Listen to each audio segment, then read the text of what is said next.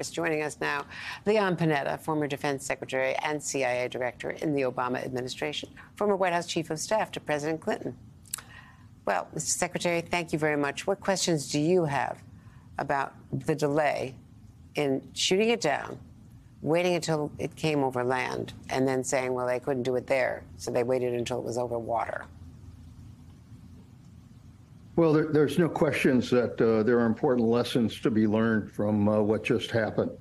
And the fact that they've now determined that these balloons, in fact, were collecting sensitive information, had that capability, plus cameras and sensors. There's no question that they were trying to gather intelligence and impact really on our national security. So for that reason, I think the president made the right decision to shoot it down.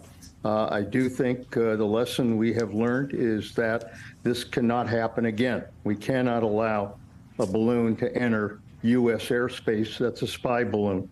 That simply is unacceptable. And I do hope that they understand the importance of making sure that this type of balloon does not gather the kind of national security intelligence that would harm us. When should they have shot it down? I think at the time that they noticed that, in fact, it was headed towards our U.S. airspace, that's the moment, frankly, when it became a real threat to our country in terms of gathering intelligence. I think that having had 3 or 4 of these instances evidently before is of concern, because it's taken a while for the United States to identify just exactly what these balloons were up to.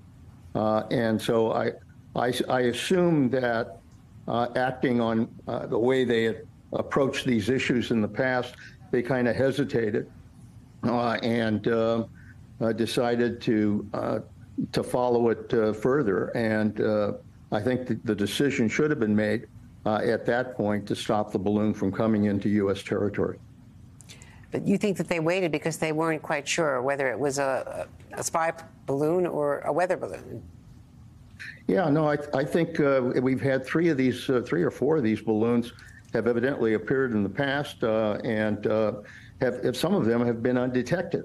And I think that the Pentagon had the idea that this was something similar. They were trying to determine just exactly what was up here. And sometimes, when you hesitate, you're then trapped, because once that balloon entered U.S. space, then the whole debris issue and the possibility of perhaps hurting either individuals or property became a reality. And so it traversed the entire country. The end result is just unacceptable. We can't allow that to happen. Was it an intelligence failure that they've been undetected in the past, until recently when they went back and looked at it? Yeah, I think that's of concern. If these balloons were out there, and we know that they were obviously aimed at gathering intelligence, these are not weather balloons. These are aimed at gathering intelligence. That we have to identify that kind of threat early and then take action. Because, look, to have these balloons hover over a missile site and gather communications and signals and check our radar and check our weapon systems is very sensitive national security information. We cannot allow that to happen. So, as I said, I think hopefully there's a lesson to be learned here, and the lesson is we should never allow that to happen again, period.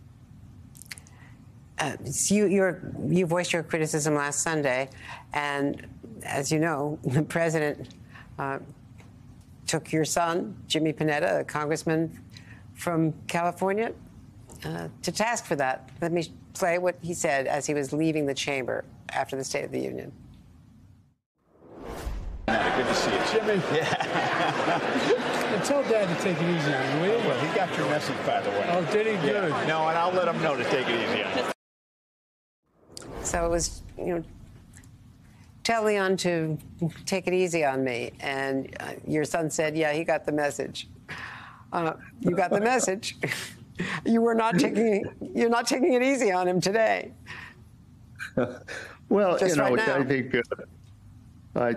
I want the president to be successful as president of the United States, particularly when it comes to national security issues. And I've known him for 40 years, and he's known me during that time very closely. And he knows that I usually say what I think, and I've always done that. And in the end, the reason I say it is because, like him, I want to protect our country. And so hopefully we can share that kind of information and be able to work together to try to make sure that our country is protected in the future. I think he knows the right thing to do, and hopefully the United States will be protected in the future.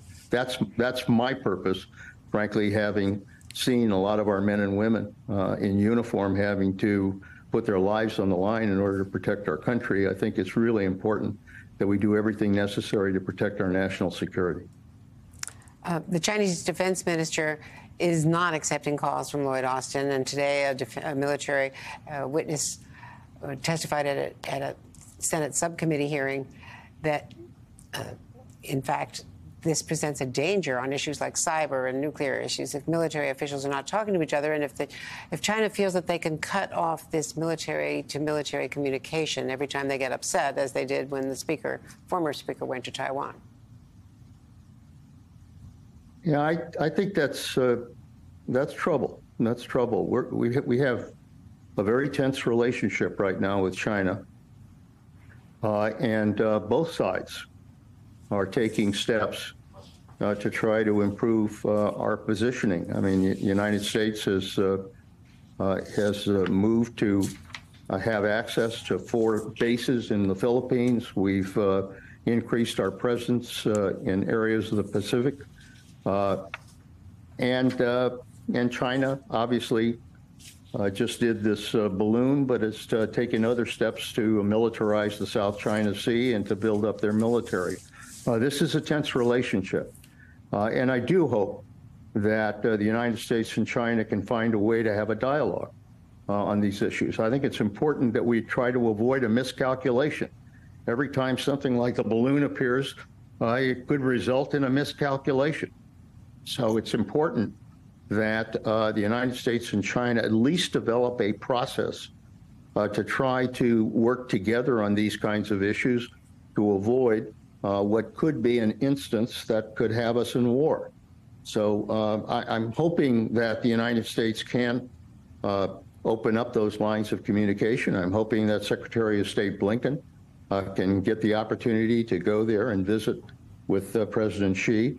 But the important thing is that we do that from a position of strength. And that means that China needs to know that we're not going to back off when it comes to our national security. Leon Panetta, as always, it's great to see you. Thank you very much for being with us today.